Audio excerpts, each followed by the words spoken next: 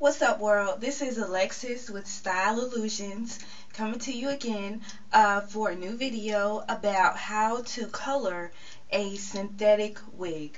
I have a wig here that I don't really plan on wearing anymore, and I decided to try to color it with some spray-on color. I got a couple questions about if this was possible or how to do it, and I really wasn't sure. And the only thing I could think of was spray-on color. So I went to Sally Beauty Supply and I got a couple cans of spray-on color. The first one I got is Streaks and Tips Temporary Highlight Spray, and the color is Burnt Brown. The other kind I got was Beyond the Zone Color Bomb, and this is Ruthless Red. So I want to see if the spray-on color stays on the synthetic wig and if it's going to rub off all over me, which is why I have on a white shirt. And this is an old white shirt, so I don't care if it gets dirty. The instructions for both are the same. They say spray it on the wig at least 12 inches away, and it can either be used for highlights or for all over color, they say. So I'm going to shake them up and spray the color on and see what happens.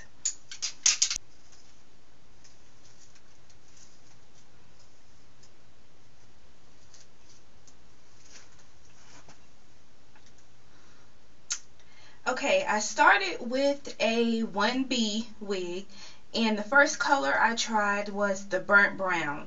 And I don't know if the camera will pick it up, but there's definitely a glaze of brown on the hair now. Maybe you can see it in the light. It is very subtle, and but I can definitely see it. And it's actually very natural looking. It looks pretty nice. So on the other side, I'm going to try the Ruthless Red and see how that turns out. Alright, next I tried the Ruthless Red, and here is the result I got on a 1B wig. Hopefully it's showing. Basically, it looks like a pink glitter on the wig. It doesn't really look red on this 1B wig. So I don't think you can use these products to actually change the color of a wig if that's what you want it to do. At least not to change it to Ruthless Red, because that's not how it's coming out. It's coming out as glitter pink. So you can you can change the color, but it's not going to be the exact color, because dark hair is going to make the color come out darker. Well, we already knew that. So the color is coming off. It's coming off on my comb, at least. I see it's pink. So what I'm going to do is let this dry probably for about an hour and come back to it. And I'm going to put it on and see if any of the color comes off on my shirt. And I'll let you know how it turns out. What's up? I'm back. I let my wig dry. Well, I thought I let it dry, but the color is still coming off on my fingers. So I don't think this is something that would be good for clothes that you care about, or for really long wigs, because the color does rub off. As you can see, I have my pink going on that was supposed to be Ruthless Red. I actually let it dry and sprayed some more color on it to see if I could get a better, a more saturated color, and I was not able to. It still looks pink, and when I ran my fingers through it, the pink came off on my fingers.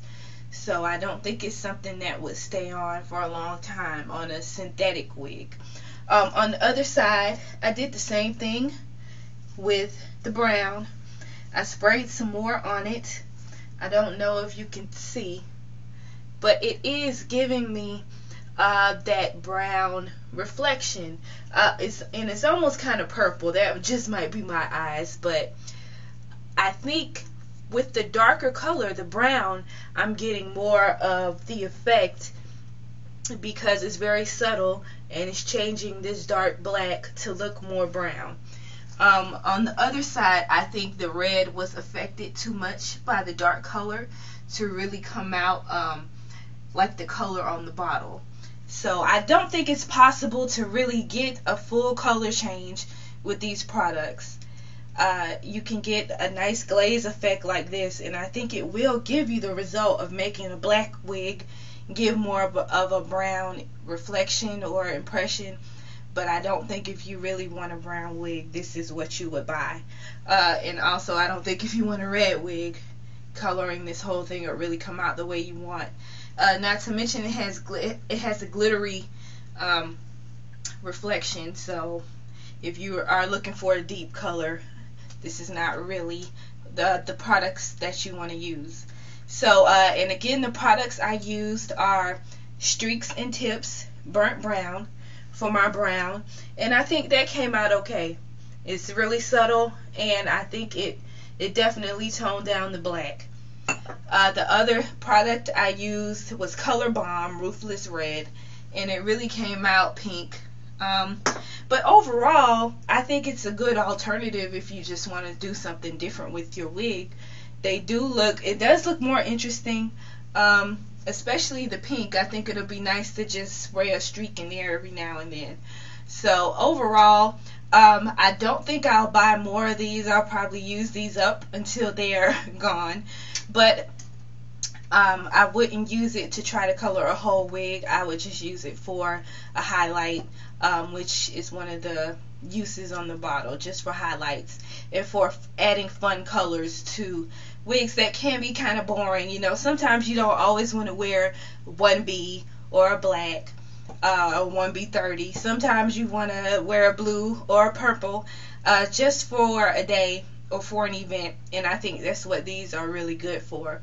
So thanks for taking the time to listen to me. As always, please stop by my site, styleillusions.com, and drop me a note. Tell me what you think. Check out my Tumblr blog that's also on styleillusions.com, and have a great day.